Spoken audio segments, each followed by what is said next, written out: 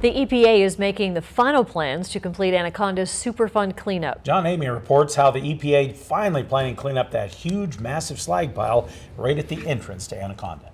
The Environmental Protection Agency is making plans to cover up Anaconda's huge piles of mine waste for good.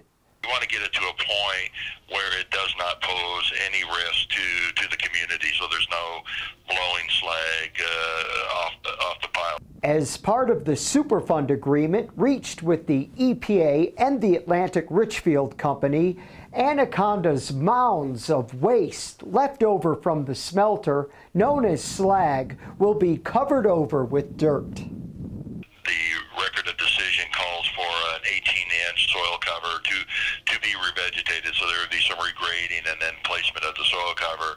It would look very similar to the adjacent Anaconda tailings impoundment, which is right next to the slag pile. This massive slag pile covers more than 50 acres, and the EPA wants to put a cap on it to prevent dust from blowing from it, which contains many harmful contaminants. They do contain elements like arsenic and lead and cadmium, so we don't want those elements to be introduced into the community. So if there's some release of slag onto soils, it has the potential to recontaminate those soils. The EPA is designing the plans for the slag cap before it begins this multi-million-dollar project.